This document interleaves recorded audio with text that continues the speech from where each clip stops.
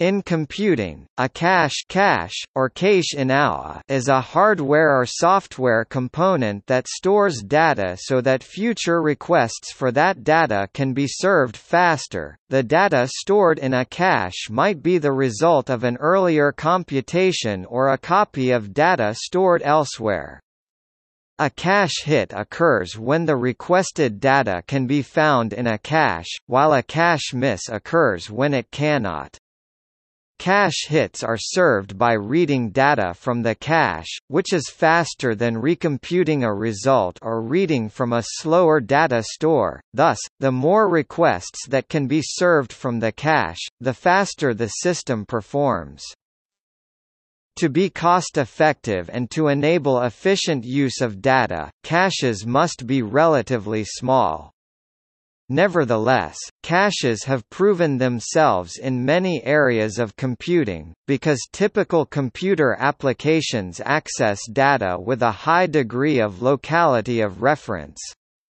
Such access patterns exhibit temporal locality, where data is requested that has been recently requested already, and spatial locality, where data is requested that is stored physically close to data that has already been requested.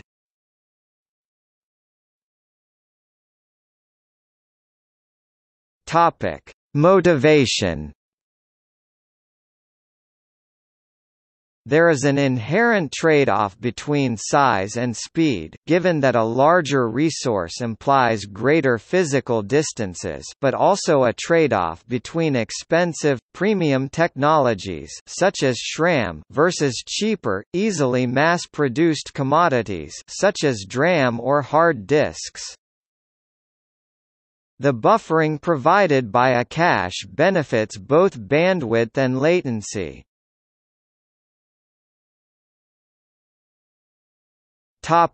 Latency. A larger resource incurs a significant latency for access, e.g. it can take hundreds of clock cycles for a modern 4 GHz processor to reach DRAM. This is mitigated by reading in large chunks, in the hope that subsequent reads will be from nearby locations. Prediction or explicit prefetching might also guess where future reads will come from and make requests ahead of time. If done correctly, the latency is bypassed altogether.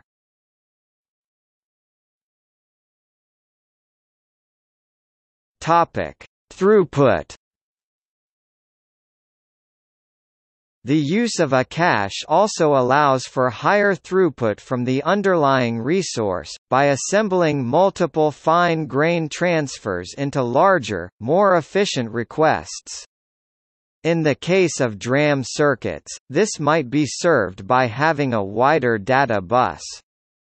For example, consider a program accessing bytes in a 32-bit address space, but being served by a 128-bit off-chip data bus. Individual uncached byte accesses would allow only 1/16 of the total bandwidth to be used, and 80% of the data movement would be memory addresses instead of data itself.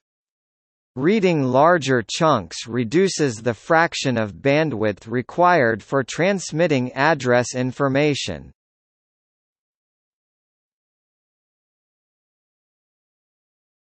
Topic: Operation. Hardware implements cache as a block of memory for temporary storage of data likely to be used again. Central Processing Units (CPUs) and hard disk drives (HDDs) frequently use a cache, as do web browsers and web servers. A cache is made up of a pool of entries. Each entry has associated data, which is a copy of the same data in some backing store. Each entry also has a tag, which specifies the identity of the data in the backing store of which the entry is a copy. When the cache client, a CPU, web browser, operating system, needs to access data presumed to exist in the backing store, it first checks the cache. If an entry can be found with a tag matching that of the desired data, the data in the entry is used instead. This situation is known as a cache hit. For example, a web browser program might check its local cache on disk to see if it has a local copy of the contents of a web page at a particular URL. In this example, the URL is the tag, and the content of the web page is the data. The percentage of accesses that result in cache hits is known as the hit rate or hit ratio of the cache. The alternative situation, when the cache is checked and found not to contain any entry with the desired tag, is known as a cache miss. This requires a more expensive access of data from the backing store. Once the requested data is retrieved, it is typically copied into the cache, ready for the next access. During a cache miss, some other previously existing cache entry is removed in order to make room for the newly retrieved data. The heuristic used to select the entry to replace is known as the replacement policy. One popular replacement policy, least recently used, LRU, replaces the oldest entry, the entry that was accessed less recently than any other entry. See cache algorithm. More efficient caching algorithms compute the use hit frequency against the size of the stored contents, as well as the latencies and throughputs for both the cache and the backing store.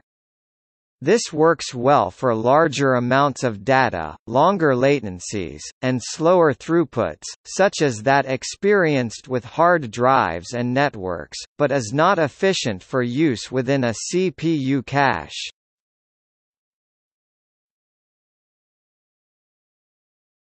Topic: Writing policies. When a system writes data to cache, it must at some point write that data to the backing store as well. The timing of this write is controlled by what is known as the write policy. There are two basic writing approaches.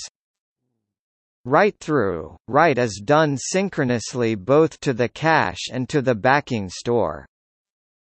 Write-back, also called write-behind, initially, writing is done only to the cache. The write to the backing store is postponed until the modified content is about to be replaced by another cache block. A write-back cache is more complex to implement, since it needs to track which of its locations have been written over, and mark them as dirty for later writing to the backing store. The data in these locations are written back to the backing store only when they are evicted from the cache, an effect referred to as a lazy write. For this reason, a read miss in a write-back cache, which requires a block to be replaced by another, will often require two memory accesses to service, one to write the replaced data from the cache back to the store, and then one to retrieve the needed data. Other policies may also trigger data write-back. The client may make many changes to data in the cache, and then explicitly notify the cache to write back the data. Since no data is returned to the requester on write operations, a decision needs to be made on write misses, whether or not data would be loaded into the cache. This is defined by these two approaches. Write allocate, also called fetch on write, data at the missed write location is loaded to cache, followed by a write hit operation. In this approach, write misses are similar to read misses. No write allocate, also called write no allocate or write around, data at the missed write location is not loaded to cache, and is written directly to the backing store. In this approach, data is loaded into the cache on read misses only. Both write-through and write-back policies can use either of these write-miss policies, but usually they are paired in this way. A write-back cache uses write allocate, hoping for subsequent writes or even reads to the same location, which is now cached. A write-through cache uses no write allocate. Here, subsequent writes have no advantage, since they still need to be written directly to the backing store. Entities other than the cache may change the data in the backing store, in which case the copy in the cache may become out of date or stale. Alternatively, when the client updates the data in the cache, copies of those data in other caches will become stale. Communication protocols between the cache managers which keep the data consistent are known as coherency protocols.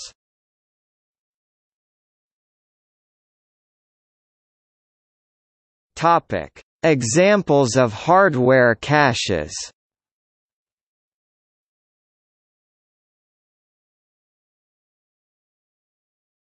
Topic: CPU cache.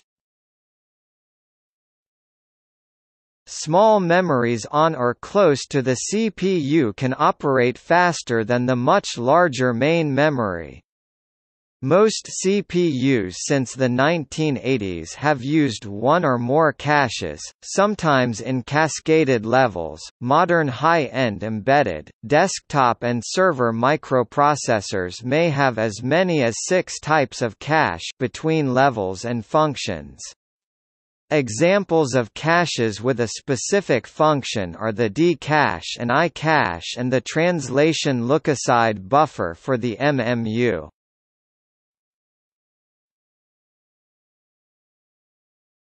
Topic: GPU cache. Earlier graphics processing units (GPUs) often had limited read-only texture caches, and introduced Morton order swizzled textures to improve 2D cache coherency. Cache misses would drastically affect performance, e.g. if mipmapping was not used. Caching was important to leverage 32-bit and wider transfers for texture data that was often as little as 4 bits per pixel, indexed in complex patterns by arbitrary UV coordinates and perspective transformations in inverse texture mapping. As GPUs advanced, especially with GPGPU compute shaders, they have developed progressively larger and increasingly general caches, including instruction caches for shaders, exhibiting increasingly common functionality with CPU caches. For example, GT200 architecture GPUs did not feature an L2 cache, while the Fermi GPU has 768 kilobytes of last-level cache, the Kepler GPU has 1536 kilobytes of last-level cache, and the Maxwell GPU has 2048 kilobytes of last-level cache. These caches have grown to handle synchronization primitives between threads and atomic operations, and interface with a CPU-style MMU.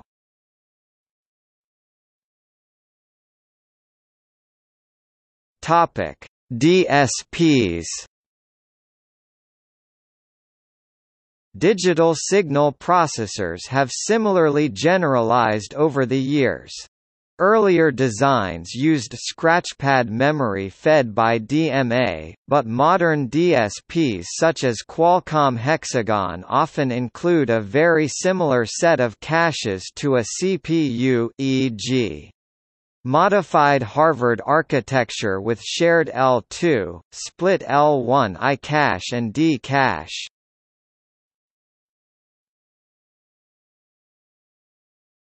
Topic: Translation lookaside buffer.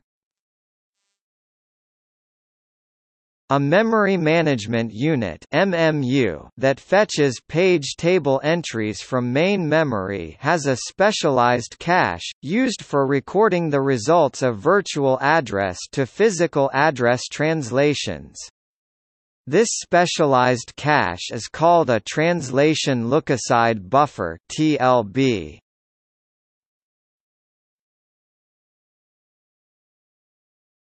Topic: Software caches.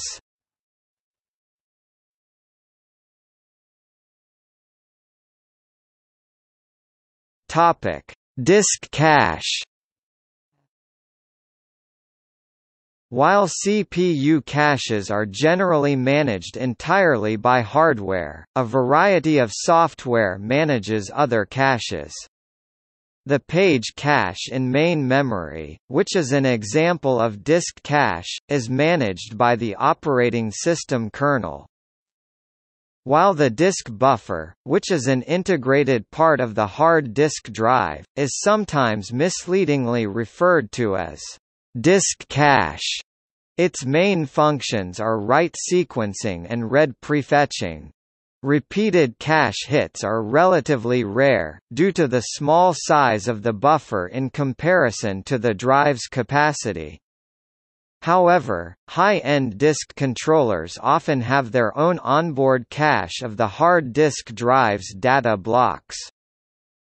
Finally, a fast local hard disk drive can also cache information held on even slower data storage devices, such as remote servers, web cache, or local tape drives or optical jukeboxes. Such a scheme is the main concept of hierarchical storage management.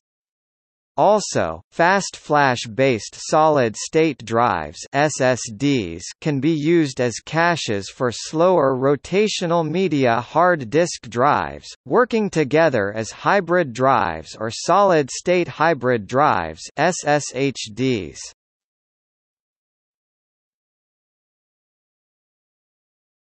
Topic: Web cache. Web browsers and web proxy servers employ web caches to store previous responses from web servers, such as web pages and images. Web caches reduce the amount of information that needs to be transmitted across the network, as information previously stored in the cache can often be reused. This reduces bandwidth and processing requirements of the web server, and helps to improve responsiveness for users of the web. Web browsers employ a built-in web cache, but some Internet Service Providers (ISPs) or organizations also use a caching proxy server, which is a web cache that is shared among all users of that network. Another form of cache is P2P caching, where the files most sought for by peer-to-peer applications are stored in an ISP cache to accelerate P2P transfers. Similarly, decentralized equivalents exist, which allow communities to perform the same task for P2P traffic, for example, Corelli.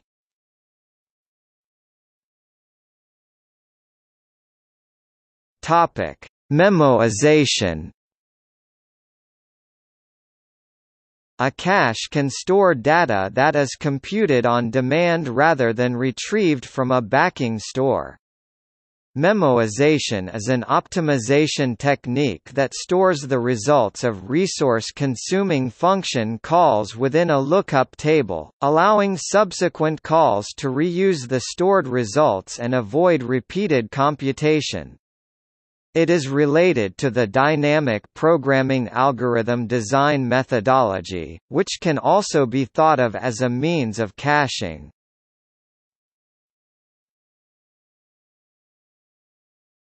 Topic: Other caches. The bind DNS daemon caches a mapping of domain names to IP addresses, as does a resolver library. Write-through operation is common when operating over unreliable networks like an Ethernet LAN, because of the enormous complexity of the coherency protocol required between multiple write-back caches when communication is unreliable. For instance, web page caches and client-side network file system caches like those in NFS or SMB are typically read-only or write-through specifically to keep the network protocol simple and reliable. Search engines also frequently make web pages they have indexed available from their cache. For example, Google provides a cached link next to each search result. This can prove useful when web pages from a web server are temporarily or permanently inaccessible. Another type of caching is storing computed results that will likely be needed again, or memoization. For example, C-cache is a program that caches the output of the compilation, in order to speed up later compilation runs. Database caching can substantially improve the throughput of database applications, for example in the processing of indexes, data dictionaries, and frequently used subsets of data. A distributed cache uses networked hosts to provide scalability, reliability and performance to the application. The hosts can be co-located or spread over different geographical regions.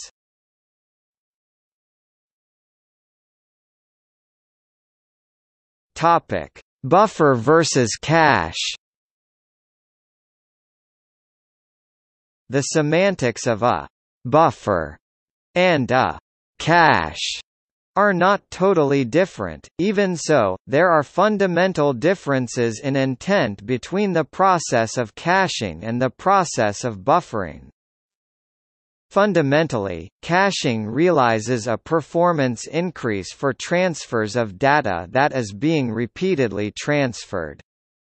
While a caching system may realize a performance increase upon the initial, typically write, transfer of a data item, this performance increase is due to buffering occurring within the caching system.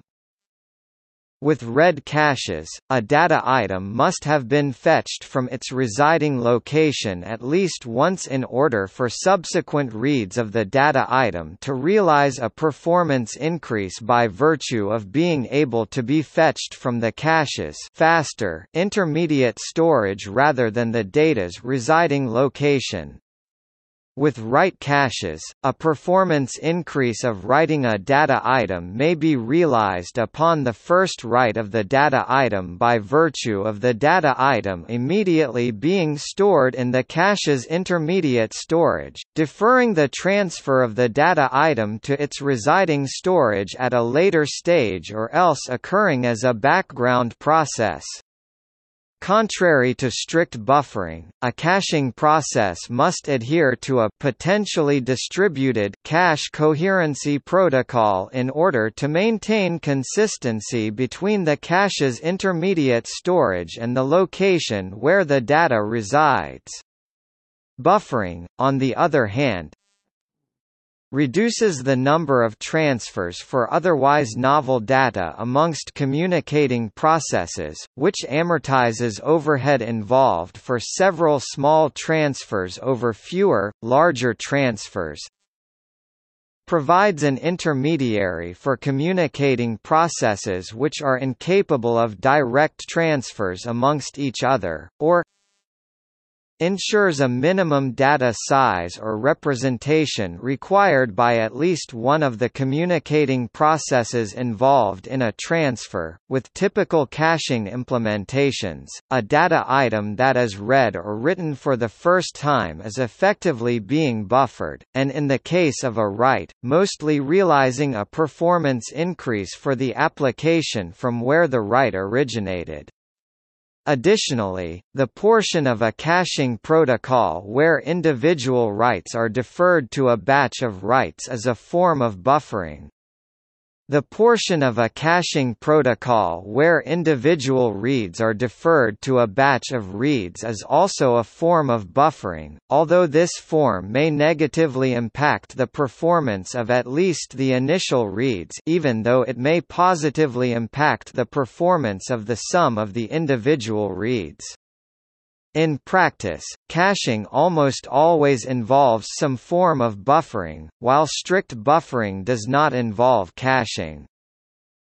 A buffer is a temporary memory location that is traditionally used because CPU instructions cannot directly address data stored in peripheral devices. Thus, addressable memory is used as an intermediate stage. Additionally, such a buffer may be feasible when a large block of data is assembled or disassembled as required by a storage device, or when data may be delivered in a different order than that in which it is produced. Also, a whole buffer of data is usually transferred sequentially, for example to hard disk, so buffering itself sometimes increases transfer performance or reduces the variation or jitter of the transfer's latency as opposed to caching where the intent is to reduce the latency. These benefits are present even if the buffered data are written to the buffer once and read from the buffer once. A cache also increases transfer performance. A part of the increase similarly comes from the possibility that multiple small transfers will combine into one large block. But the main performance gain occurs because there is a good chance that the same data will be read from cache multiple times, or that written data will soon be read. A cache's sole purpose is to reduce accesses to the underlying slower storage. Cache is also usually an abstraction layer that is designed to be invisible from the perspective of neighboring layers. See also